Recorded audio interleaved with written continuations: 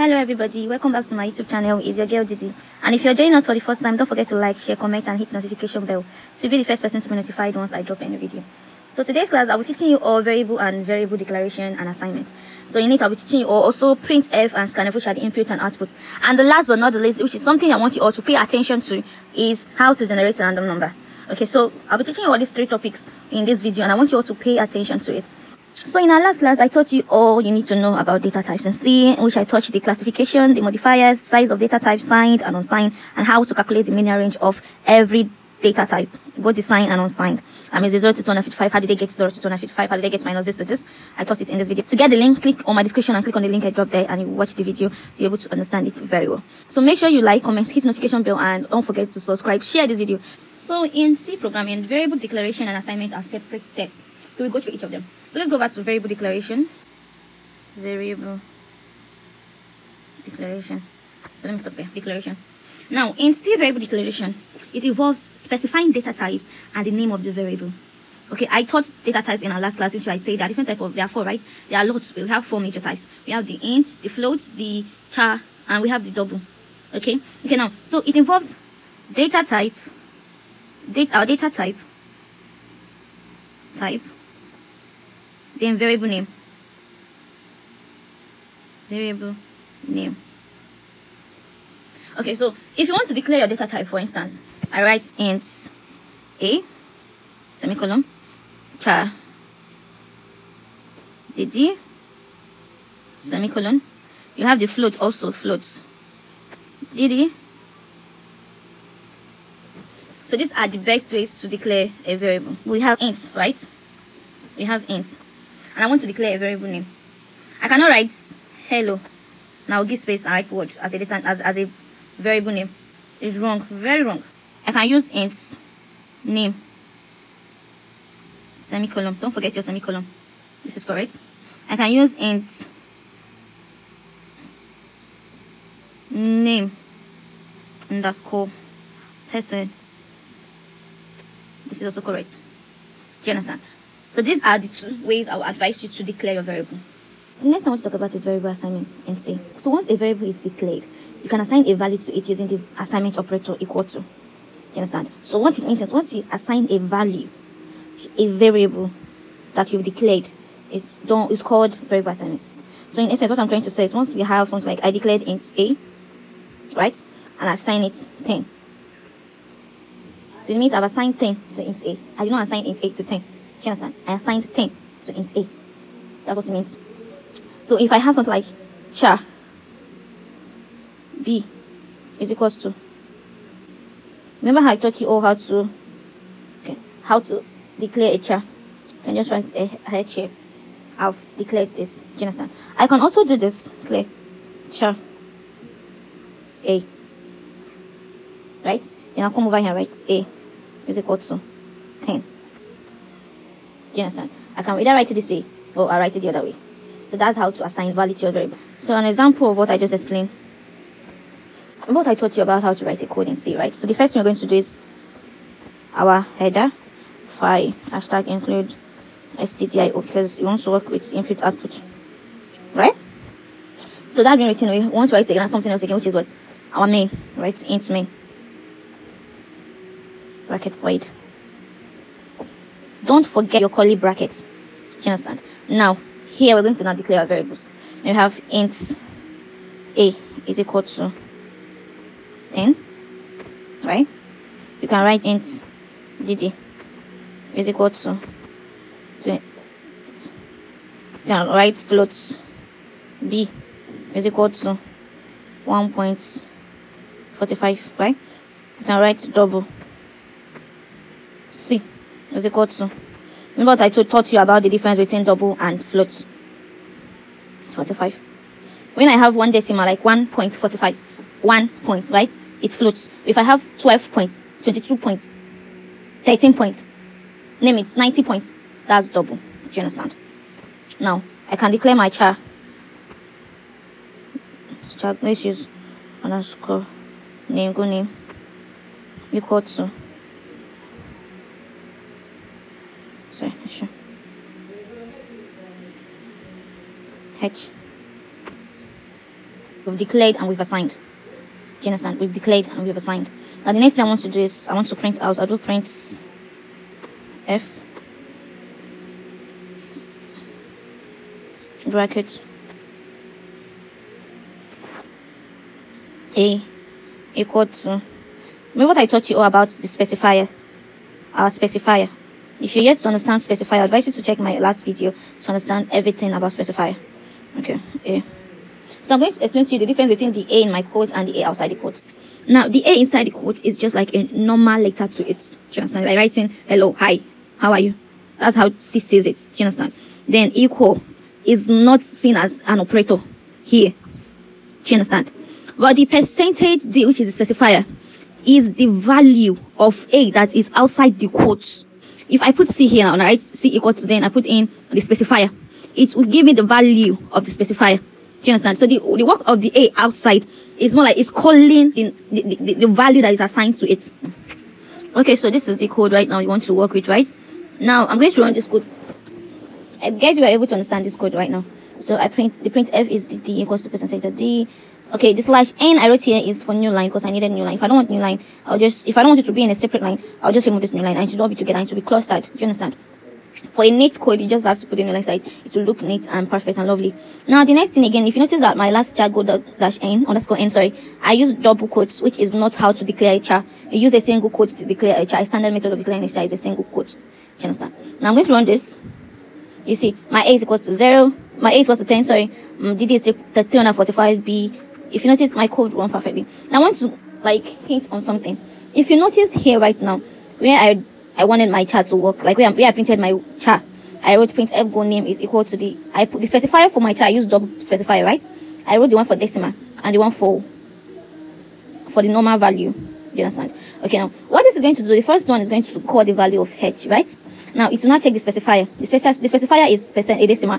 That means it requires a number. You remember when I explained the ASCII of a code, right? Okay, so what we're going to do is we're going to go and print out the ASCII of capital H, right? Now, specifier for C is just the normal char specifier, character specifier. So it's going to go and write the value of C, which is H. Do you see the difference? One will look for the value of C as a char, while the other one will look for the ASCII of H. That's just the difference between the two. Now, that's why we have 72, or that's why we have H. If you notice, we're having A equal to 10. We're not having 10 is equal to 10. And that means our specifier does not see A, D, B, as C as anything. It sees this as a normal letter. Do you understand? But the one outside, that's what it looks at, because that's what calls the value that is being registered in specifier. Put it that way. Okay. So now I'm going to go over to printf and scanf. I'm going to explain printf and scanf. So having explained variable declaration and variable assignment, the next thing I want to explain is the standard input and output, which are the printf and scanf. Now I want us to read through this. Now in C programming, printf is one of the main output function, right? The function sends formatted output to the screen. For example, I'm going to show you guys how this works now. Now, all valid C program must contain the main function, which I've explained before. So the code execution, the code starts working, executing or anything from main C function. Once you write int main, void main, you have told the code, you are telling compiler hello, and the compiler is like listening. That's where you start from. Do you understand? Now, the next thing is the printf is a library function to send formatted output to the screen. Do you understand? It's used to send formatted output to the screen. Now, the next one, to use printf in our program, we must use the include stdio.h file, which is the header file. Remember, now return 0 statements inside the main function is the exit status of this program. That's why I always said, make sure you use your return statements. Do you understand? Now, this is an example of what I just explained now. The first thing you're going to do is include stdio.h. Then your int main, this is where it starts executing. Then your curly brackets. Make sure you always add this curly bracket. Then this is your code. Int test int equals to 5 prints. Okay, I'm going to run this code now. Okay, so you guys remember what I taught you all about variable declaration here and assignments. You can see I assigned 5 to test int which is a data type int, right? And make sure you indent. Okay, this we're going to run this code. The number is 5. Do you understand? So we use printf to print out our result. It showcases the result to the screen. Remember, using your specifier, you must always add your specifier. You must always add the specifier. If I said something like this now, if I remove this thing here now, I replace this with 6, right? This is what happened. Okay. If I replace with hello, this is what happens. But if I replace, even if I write anything, it's just going to be writing whatever. Even if I put this 5, it's going to write this 5. But bear in mind that the 5 you wrote is not the one you assigned to it. Do you understand? If I write 45.6, it's going to write, because it's not seen as a double. Do you understand? Now, But if I put in my specifier and run it, it's running this 5 as the assigned value of test integer. Now if I use float, you watch it not work. You see, because I did not even call a variable, I did not declare a variable float, I did not assign a variable float, so it won't work. You get? So if I want this to work, I need to do is to change this int here to float, and then this to 5.0, and I'll run it. So the scanf is normally used if you want to interact with the user. You want the user to be the one to put in the information. You want to ask the user for an information. For like this example here, we have printf, enter your age. So the first thing the computer is going to do is, remember this printf is an output function, right? Now it's going to first write in enter your age. Now you will put in the age yourself. You're going to be the one to assign your age to this variable that we declared here, int age. Do you understand? Now the work of scanf here is, it's going to take that age that you put in and register it to the address of this your variable. I don't know if you guys understand. Now if I write 15, your specifier will take in the 15 and save it to age, the address age. The and here is used to represent address. Do you understand? It will save it to age. Then it will not print it out here. You are then the age you printed. So it's just going to accept whatever the user put in, save it to age, then run it using the printf. You are what you put in that was saved to the age will not be here in the specifier. Then years old. So let's show this. In this example, the program prompts the user to enter their age, right? The scanf function is used to read an integer value from the user. Okay, that's what I explained. It will take in what you put in. Like the first thing I'm going to show, enter your age. The user enters 10. The scanf reads 10, and it will not store that 10 in age. Now it will not print it out. You are 10 years old. And why that 10 is printing out? Because of the variable you declared after your this comma, which is the age. Yeah, you understand? Then the AND operator is used to pass the memory address of the age variable to the scanf. Do you understand? Finally, the program displays the entered age using printf. I'm going to run this code so you guys understand it very well. Okay, now I'm going to run this code right now. Right? I'll click on run. Enter your age. You are 56 years old. If I run it again, enter your age. You are 45 years old. Now, if you notice, it's not going to write scanf something here. That's what I was explaining. Now, if I write something like int high here, for instance, and I pass in high, maybe high here, just watch what's going to happen. And I run this code. Enter your age, 45. You are 0 years old. Do you understand what's going on here now? Yeah, because he's not receiving anything. You understand? Until I put in this age here. Now, if I want this variable to understand what high is, I just have to just save this here, high. Enter your age, 56. You are 56 years old. Do we understand now the work of everything here? The printf is the output function. This scanf is the input function. You use printf, it's right, enter your age, right? Which happened here. I wrote in 56. Scanf is going to take in this. Remember the specifier. If I change the specifier to maybe something like, let me use C. I run this and I write 58, 4. Sorry, and I write 54, 45. Sorry, and I run this code. You're 52 years old. You see what's going on? Does you understand what's going on? That's why you have to use the D here, because you're running integer. Printf will now write enter your age. I'll put in my age, right? Then the scanf will, okay, specifier will take it as a decimal, which is a number, and save it to the address high. So that anytime I call it with another printf or any other function, it will come out. But make sure that your scanf and printf rhymes. The variable in your scanf and the variable in your printf rhymes. Do you understand? Okay. Okay, I'm going to show you guys something. Let me use 1.56 and run. You notice only picked one. So tell me why I did not print 1.56 on my comment section. Okay, so this is my notes. In case if you need this my note, let me know. If you're an ALS student, you can just text me on Slack and I will drop the notes for you. I've explained to you guys everything you need to know about char, right? So I want us to use this char so you guys understand it better. So we declared a variable char. Enter a character, right? Scanf, the same thing. It's going to take in the character you put in and then save it to char. Then let's run this code. Enter a character. Remember we're talking about a character and not a name. What happened here is that it searched for the ASII value of the letter H, the capital letter H. Do you understand? And it discarded the remaining ones. So let me show you.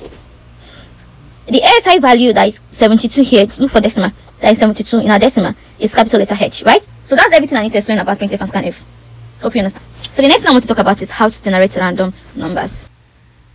Okay, when we talk about random numbers, we're talking about, we have two functions I want you guys to remember. We have the rand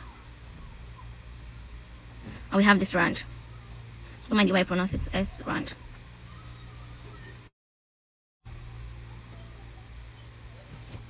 So in C programming language, the round function is a library function that generates the random number in the range 0 to the maximum, the round maximum.